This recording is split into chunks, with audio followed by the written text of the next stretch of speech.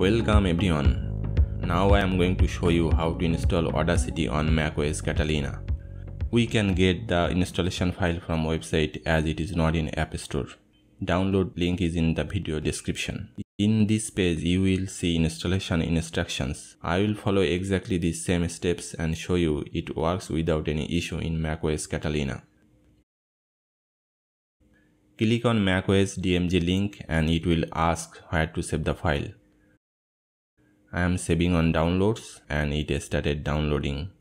After it finishes downloading, click or double click to run the installation process. Installation process will start. Then you will see this screen. You will have to just drag the icon to application folder.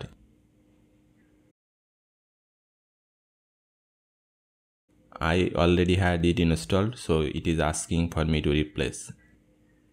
It may ask user password from you. As the copy is complete, you can open it from applications. You see it is starting as the icon is jumping at the bottom.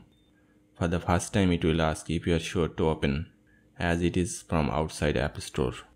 Click open. Let me close this download page. Here it is. Now you can start using it. You can record audio through it and edit. Or you can open an existing audio file and start editing. Go ahead and put your favorite effect like noise reduction or whatever effect you need.